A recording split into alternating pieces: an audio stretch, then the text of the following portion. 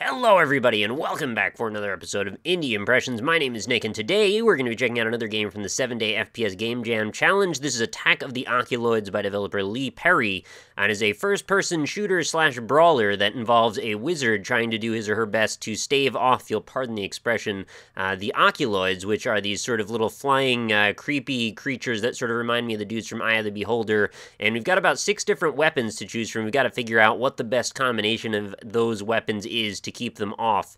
And each time you play the game, you'll actually run into a slightly different configuration of what affects them, sort of like the pills in Isaac or something, if you can consider that, I suppose.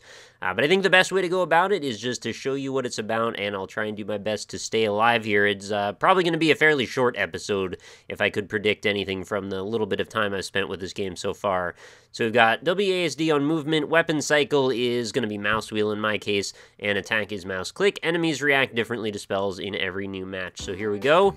We always default to our sword, and let's just test that on the first dude we see. Oh, that gives them a charm spell. This one makes them gigantic. The wooden board makes them turn into ice. That could be good. Oh, this staff seems to be the thing that kills them instantly. So we've got our staff laser, and you can see in the top right corner, each weapon has its own charges that slowly deplete as we fight down these guys, and we don't get a chance to recharge this. This is like a one-shot deal. If you blow your chance, you're just not going to be able to keep going. So it's just about how many guys you can kill in one run. This one seems to be sick. I think I've made it sick through that. How about the fairy wand? That gives it magical wings this time. Yeah, wings, maybe? No? Wow, good dodges, though, honestly. Yeah, totally wings there. And let's shoot it with this hot pepper crystal. Wow, my aim is amazing. Okay, that makes them tiny. Sometimes you can use some of these weapons in conjunction with each other, I've noticed. Like, if they're tiny, they might be susceptible to other effects more so. And I think thereby some little synergies might pop up every now and then, and I'm not sure if that's actually true or if it's just in my imagination, but it does feel like it's happened. So that was a terrible run I had there. Sadly, you've perished. Final Oculoid tally was 6. I think I can do better than that. Let's try another run. I want to mention, of course, this is a very interesting graphical style. It's one I've seen come up from time to time, and I think the really cool thing about it... Oh, it just happened to do the same effect there twice in a row. That's funny.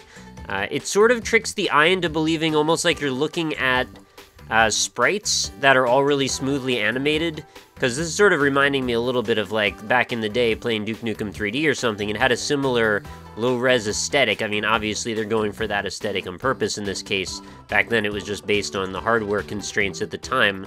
But now that we have access to just about anything, I mean, you can even tell the models here are actually created and, you know, very high fidelity, very nice looking, but you can only see them when you get really close up. Other than that, they're quite fractured in a bit of a mosaic effect. And I just think it does a kind of a neat thing with the highlights. As you can see far away, you'll just catch little bits and pieces of highlights off the edges of things, and it's just enough fidelity and resolution that you get the impression that everything looks really nice. It's just kind of far away, so it's like, you know, a fancy-looking game back in 1992, or something like that. Just with the added benefit of having everything be poly models instead of sprites. Hopefully that makes some sense for any of you out there that are trying to parse what it is that I'm trying to talk about here. Made sense in my head anyway. Okay, we did terribly again that time. Let's see if the sword will also trigger them to become charmed again for the 3rd time. Can't get a good look at his eye there. Can you turn around for me? Oh, well, axe seemed to make him small that time.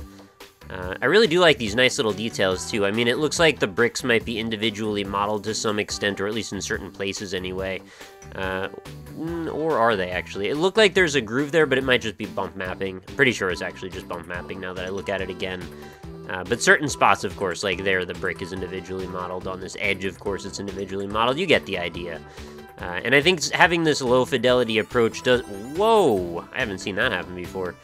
The low-fidelity approach just helps you kind of not notice things like how grass, and this is the case even in AAA games these days still, but the grass is just always made up of usually like a plane of similar grass sprites that are going in every direction. This case actually looks like it's maybe not that effect. I think they might actually be little groups of points. I don't know, it's tough to tell actually with this effect going over top everything. You can jump, by the way, although I'm not sure to what a degree that'll really be helpful for you. I mean, there's not a lot of things you can do to get out of their way. they're kind of going to be chasing after you no matter where you go. And I'm not sure if I've actually killed any of them. I've just been sort of running around talking in circles, which just kind of my nature, isn't it? Yeah, alright, we didn't really fight anything in that one. I also kind of like the ambience of this game in a funny way, and it's not so much to say that, like, I really love the fact that there's no sound effects or anything, but I think the developer found a kind of a neat way to make that work for the lack of time, or the time constraints, I should say, for a 7-day FPS game jam entry. Since there aren't any sound effects, the fact that we've just got this music looping, it's sort of happy, sort of nonchalant, silly music, and it just sort of makes this whole thing take a different tone, right? Because these Oculoids are actually almost a little bit cute in a weird enough way, at least that's maybe what I think. I don't know if you agree with me. But the way that they approach some of these effects is very comical. The fact that they could fall in love with you or they can gain fairy wings, I mean, there's certainly an air of humor to this, and I think that approach goes well with this music. I think it kind of complements it all very well. And, oh, that weapon's depleted. I'd love to see this effect kind of broadened a little bit. Maybe even just see this whole game continue to be in development. I'd love to see where they could take this.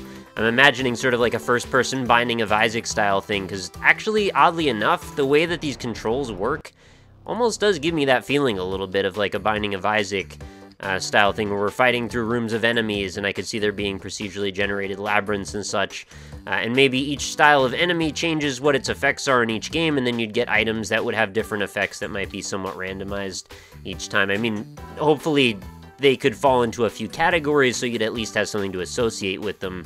For example, the Fairy Wand would maybe have comical effects most of the time, although there could be a group that they rotate through. The Gem could be high damage effects. The Branch could be like nature-y kind of effects, and maybe there could even be polarity things that happen with that as well, if you can imagine something like that. And I think there's actually a lot of potential for that idea. I would hope that maybe you guys could agree or disagree with me in the comments, so I'm kind of interested in hearing what you guys think about it. Honestly, I wasn't playing this game to be super competitive. I mostly just wanted to show off the premise and the graphical style, and I think it's kind of a neat conjunction of those two things going together. I have to say the title screen is maybe a little bit overly dramatic at times, but, you know, it's also got that kind of gothic nuance to it. There was, like, flying buttresses that we were walking around between, so, you know, maybe that is infused a little bit in there.